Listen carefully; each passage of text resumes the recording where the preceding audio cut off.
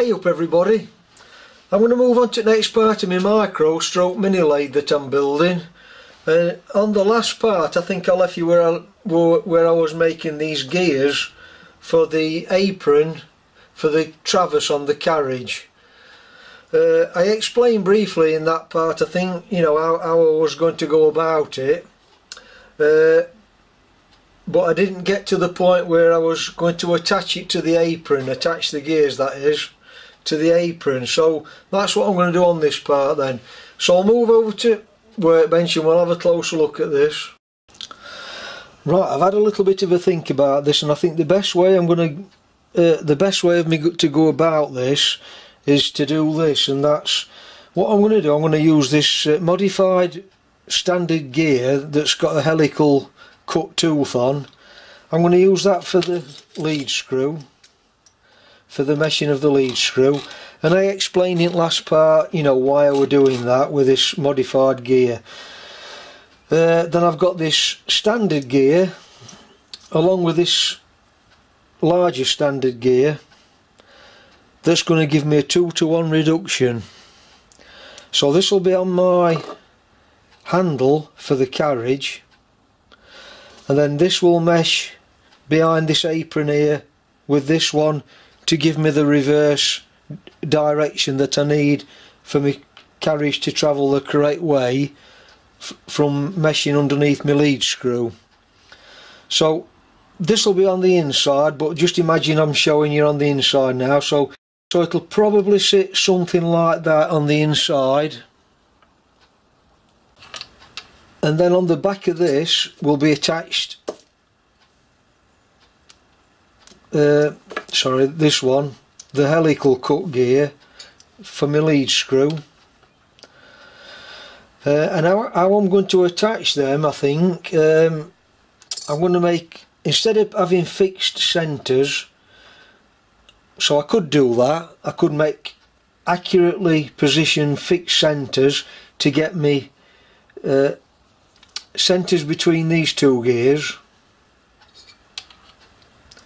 and also to get me centre height for underneath the lead screw. So I could do it that way, but because this is a non-standard gear running in a lead screw, I think this will get time to bed in a little bit. So I don't want to use fixed centres. I need a little bit of adjustment, I think, just in case I need to, you know, after it's had a bit of use, it gets bedded in and I've got to adjust it. If I use fixed centres, I can't adjust it very well.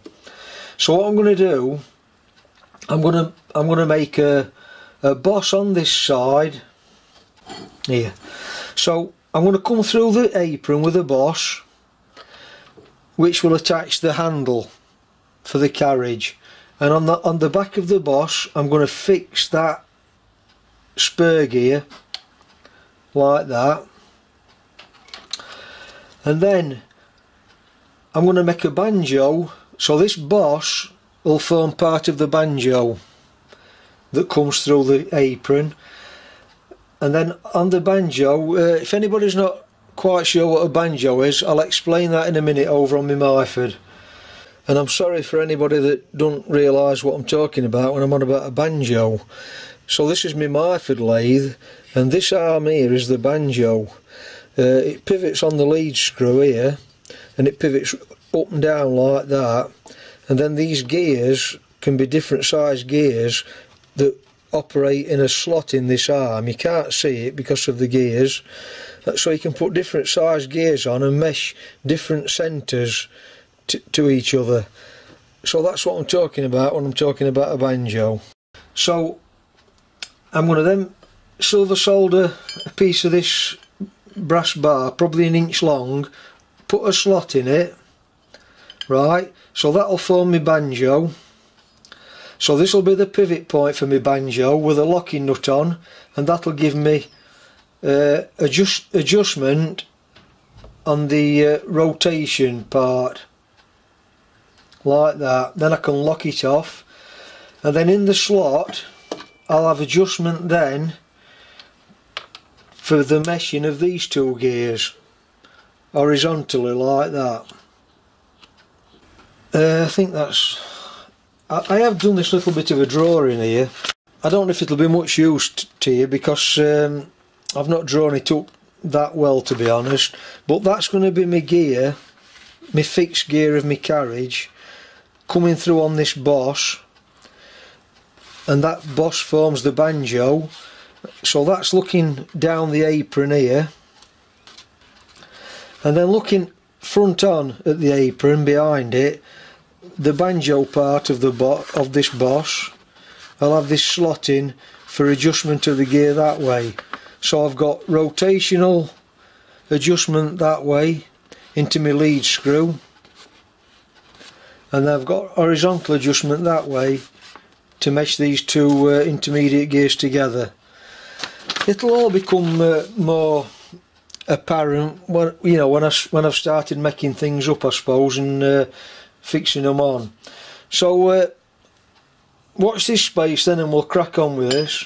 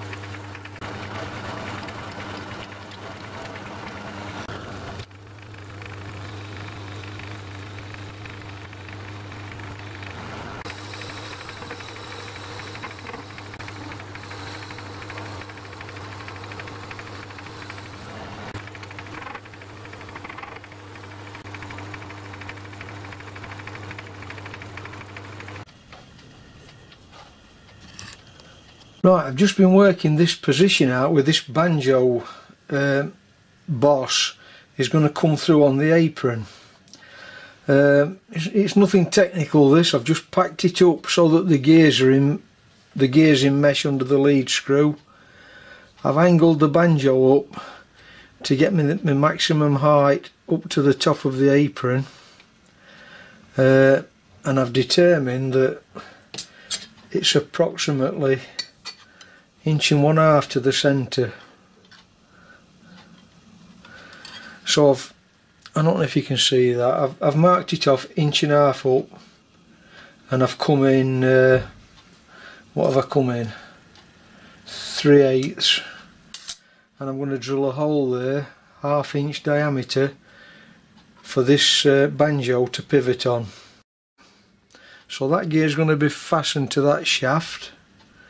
That's going to run in there,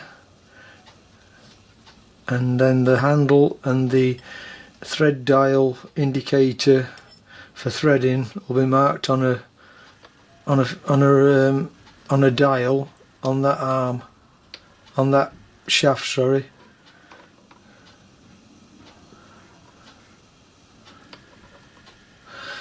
Right, so I'll get this drilled and then we'll reconvene.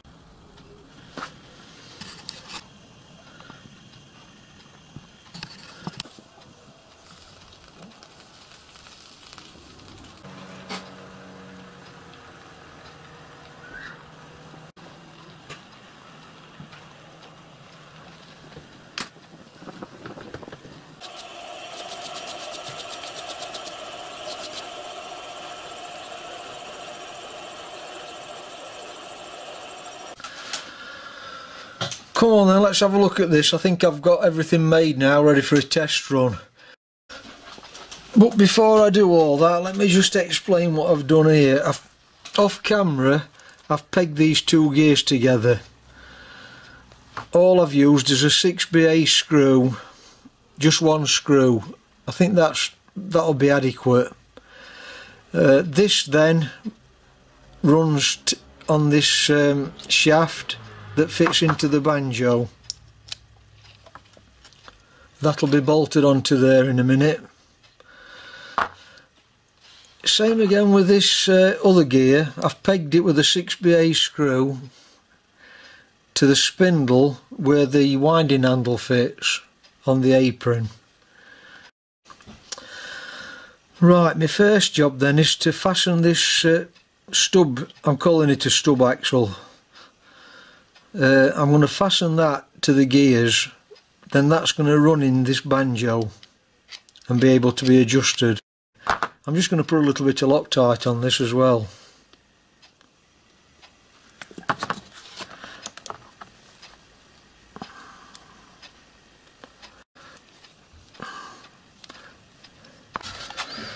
Just going to put a little bit of oil on this.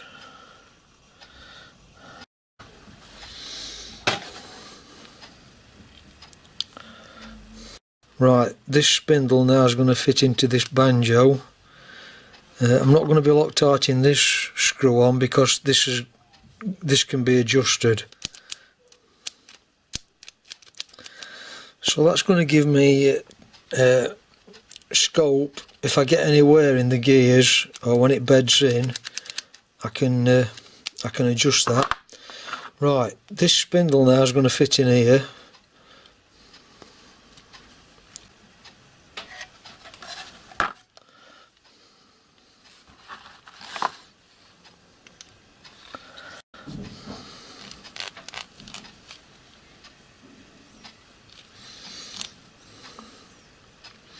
Then I'm going to nip that up.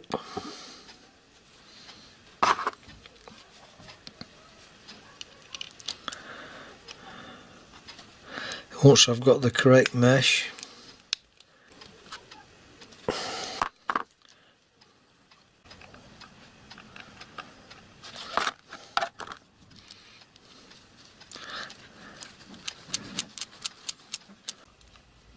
this is going to fit in apron now, and I've made this locking nut.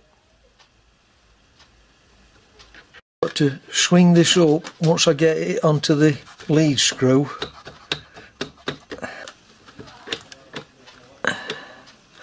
I'm not going to tighten the banjo up till I've got the end bracket on. That's it. Right, I'll just fit this end bracket.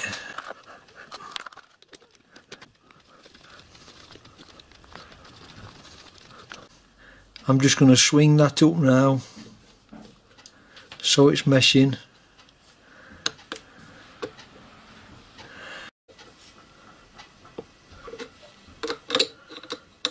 Right, I think we're ready for a trial run now.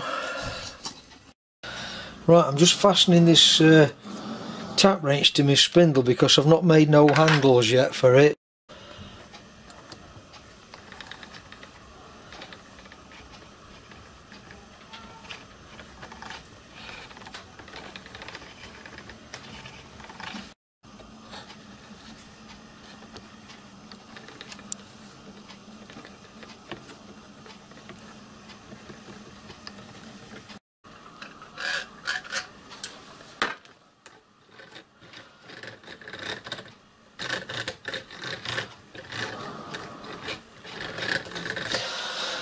Now, like I said, I don't know if it were the beginning of this video or the last video, because I'm using the lead screw, when the lead screw's not turning, i.e. when you're not using it for screw cutting, you'll just use the handle like you would a normal carriage on a lathe, if it was in the rack.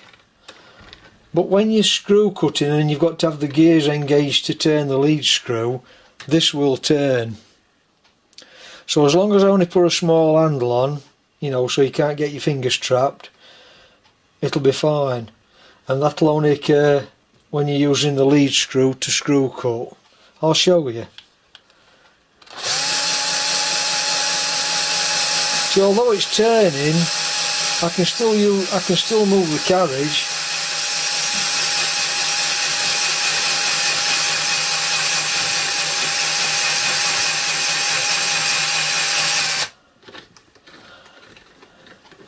So that's going to be the only difference from a normal lathe carriage. And when I'm not using lead screw, it'll just, you know, it'll just be like normal. I think that's worked really good.